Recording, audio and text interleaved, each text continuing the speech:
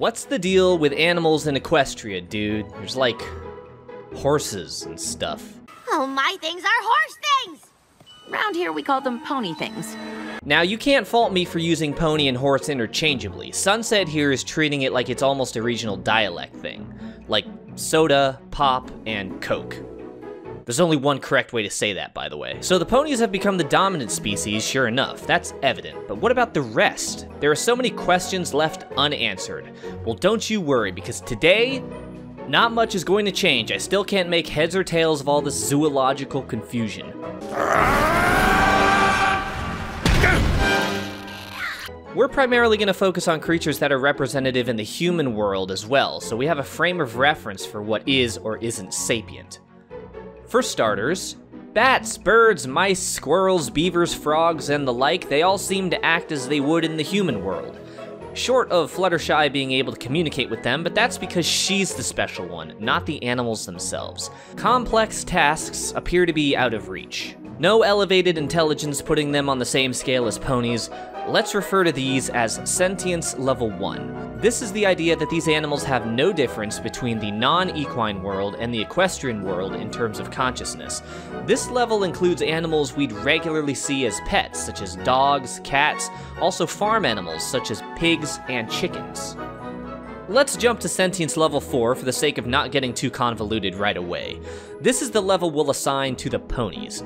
These are higher beings that have developed civilization. They are able to communicate advanced ideas and establish thriving societies built off of morality, laws, philosophy, and all that thinky mumbo-jumbo that someone way more qualified than me knows a hell of a lot more about. The difference between good and bad, learning, improving, all the ingredients to be the top of the metaphorical food chain. These are the ponies themselves, yaks, donkeys, buffalo, and zebra. There is no question as to their sapience and therefore are categorized as the highest level of sentience for the purpose of whatever this is. Here is where things get confusing. I am no authority to dictate what constitutes fully evolved, highly intelligent beings. However, what I can determine easily is if animals can speak or not. So let's draw the line between verbal and non-verbal between levels 2 and 3. With level 2, we have animals that are capable of performing complicated tasks, understanding what is being spoken to them, but have not the ability to verbalize their thoughts. These species need a little more justification for their placement here. Right off the bat, raccoons. They wait tables in the episode Saddle Row Review, so I'd say that qualifies as higher level tasks, but they do not speak.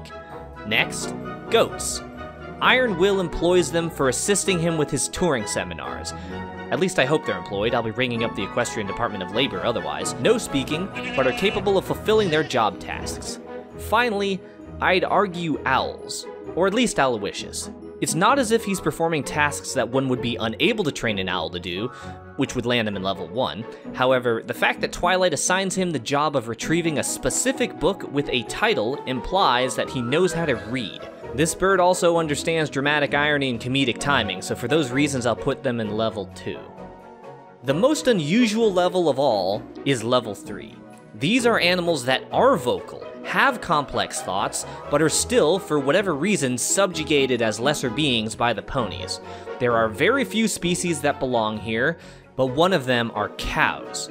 Daisy Joe, are you talking? And yet you are relegated to a mere farm animal by the apple family. Is there a need for a bovine equality movement in Equestria? Are we witnessing civil injustice before our very eyes? Who freaking knows? This is a cow farm. You're gonna find cows outside. The other species is sheep, also beholden to the whims of the apple family. A flock of them are herded into pens by AJ and Applebloom. Shortly afterwards, one of the sheep literally speaks and says, "You could've just asked." Clearly, they have the wherewithal to form completely coherent sentences and understand cause and effect, but they do not have the independence in society granted to other animals, like donkeys. The equestrian hierarchy may have some incredibly concerning undertones. But putting aside the potential ethics violations that may be present for creatures of sentience level 3, we can attempt to find a unifying characteristic between the domineering species. Scrutinizing the designs of these characters, we can see, perhaps, a similarity they all share, that being the eyes. Sentience level 4 characters are designed with these colorful irises, complete with eye reflection that seems to indicate a level of sapience above all the rest.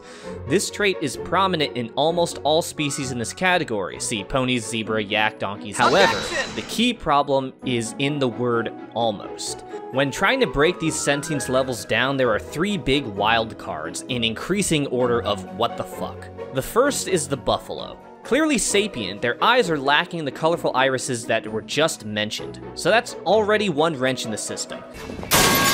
The second huge conundrum we run into is this little bastard right here, Angel Bunny.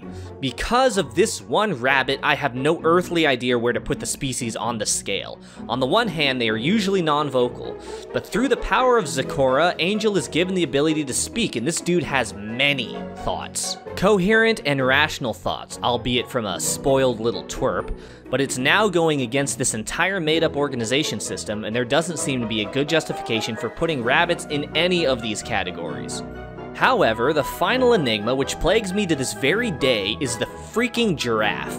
Clementine, to be specific. Those eyes have a soul behind them, as if she wants to lay all of her troubles bare in a verbose soliloquy, and yet she cannot speak. She is treated merely as an animal, taking up residence in Fluttershy's sanctuary, and treated by a veterinarian. We are led to believe she is nothing more than a level 1 sentient creature, so why does she have those eyes? There are no words for how jumbled my neurons are at this very moment. My single brain cell cannot keep up with this madness. Ladies and gentlemen, I think my brain just committed suicide. At the end of all of this conjecture, I cannot scientifically link a commonality between sentience levels. There are 4 total.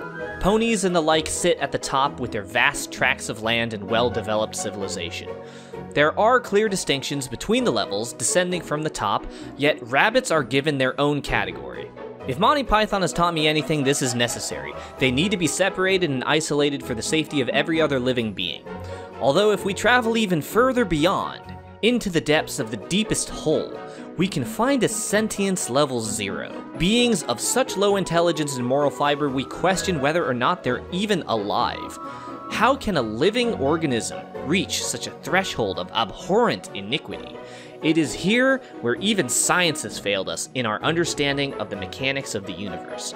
For residing at this level is Sludge the Dragon. Absolute fucking douchebag.